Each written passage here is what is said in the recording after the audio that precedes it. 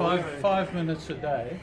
Well, you're not doing it for 5 minutes a day, Michael. You're doing it 16 hours a day. How much? 16 hours a day. Oh, I suppose your body will get... No, if you're moving, you're doing it properly. Now, what did you say before, Michael? You can't believe what? I can't believe the difference it's made. Just 2 sessions here. Yeah. And you came into hospital what, on a wheelchair. With so much pain. I didn't know what to do with myself. And now, look at your bending. And now, I had a little bit of pain this morning and that was all. Yeah, but look at this bending here. Look at this. And people say not to bend, which is a load of garbage. And what are we doing? We're doing NeuroHAB movements. Yeah. Hip-centric rotation, neutral spine awareness, posterior chain activation, steadily getting more and more range of motion.